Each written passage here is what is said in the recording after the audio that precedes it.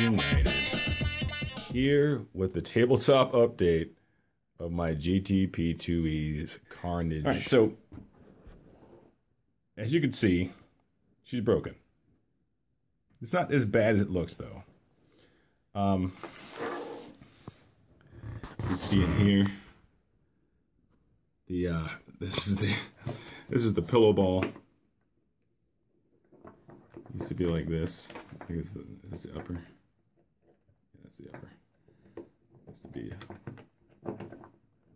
like so. Right. Right. And this wonderful item went in there. Like Kazowie. Amazingly, this is not bent. It's not bent at all. You can see that there. Twist it. Does not. Let me get a focus on this. So yeah, I cracked the upper A-arm. Right. Connected those bits here. I think I lost a couple of shims. And then back here, the rear upright snapped. Right there. Let me show you this here.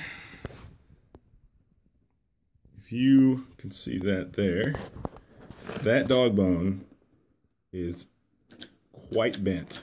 And it didn't even get hit on this side. I think the shock just kind of went through the body, or through the rear diff. The diff seemed okay. Not crunchy or anything. This upright's okay.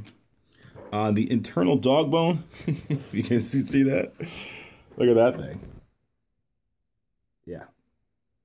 That doesn't look good. That doesn't look healthy at all. I don't know if you can see down in there, but the front one looks okay.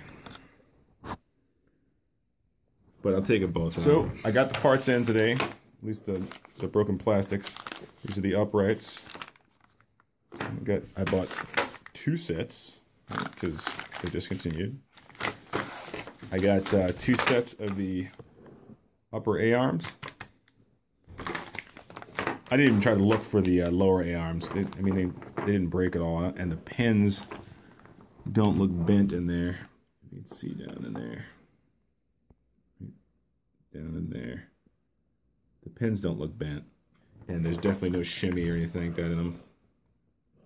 When you look at them, they look pretty straight. Let's see if I can get you guys an angle down on that. Yeah, see, they're pretty straight, so I'm not going to worry about that. The shock towers are fine. Like, everything is fine. The only thing I really destroyed was that rear dog bone is gone. I have no idea where it is. It could be on the ground somewhere, but I got more, like I said before, I got more rear dog bones. So yeah, missing rear dog bone, broken upright, shattered pillow ball thing. I have another set of these pillow balls because one of these was cracked. Anyways, I don't know which one it was, but I'll replace them both. I think it was the bottom one here. I don't know. I'll replace them. So I got new pillow balls. The new pillow balls came with the new actual ball joints and everything. So I'm just going to take these off. I'm going to measure the distance of the pillow ball from the end of the A-arm and make sure I get it same as factory. Quick check the manual for that too, but you know. So yeah, it's good. Should be up and running by this Sunday. Got some hammering to do. Probably get this all done in a night. I hope 2 nights maybe. So that was that, right? GTP2E, Eddie Bell. She'll be at the next event, ripping and ready to go. We're gonna have to call a super tighten up on that one. Now the next car is my Slash, right? If you look down in there, that gear is broken. See that? The whole joint broke out there. Like every piece that's not connected to one of the here, I'll give you an example. This is a working one, or a non-busted one. Like every piece that was not connected to where the screws are broke out. That part broke out, that part broke out, and that part broke out. And why did this happen, you ask? Maybe you don't ask, but I'm going to tell you anyways. It's because this plate is broken. Now, this is not a testament to Jess's handiwork by any means. This car has crashed a bunch of times too. It hasn't flipped, but it definitely has had some front and rear impacts. So, I mean, this plate being loose is no shock to anybody. So, I tightened it up last time I was out, and it's just, you know, the screws are the screws holding this plate onto this plastic piece are metal, so it's metal into plastic, so eventually it was going to wear out, just the way it was. It was a great plate while it lasted, though. I got the new one that's Jess and VGAD made. Looks quite nice. If you notice, the metal is quite a bit thicker. Too much movement. Sorry guys, I'm doing this with one hand. If you notice that the metal plate is a couple millimeters thicker. Let's see if we can get some indirect light on that. It's thicker, trust me. Yeah. It's still metal in the plastic, but the screws they use into this plate are much larger, and I'm assuming it looks like they have much... let's see if I can get a close up on that. The threads are much more aggressive. So I'm thinking this plate's going to last me quite a bit longer than the other one. So I got to put that in there. Reinstall the gear. That's going in my Slash. I didn't even take the batteries out yet. And she'll be ready. That's a quick fix than what's going to have to go on over there. So yeah, that's that. Hopefully this is not going to come out super bright so you can't see anything, but I wanted to keep the light on my camera on so you can get some good close-ups of what's going on in there. But yeah, this car will be ready to go too with their brand new spanking GRPs. These are S5s, so I'm probably not going to be able to run them much longer because it's getting a little cool out, but they hook up good. I got no problem with them. I got S5s this time because I wanted my tires to last a little longer. Oh, speaking of tires, this is a tire off the GTP2E. Yeah. Took a little bit of a beating. Lots of spokes missing. It's what?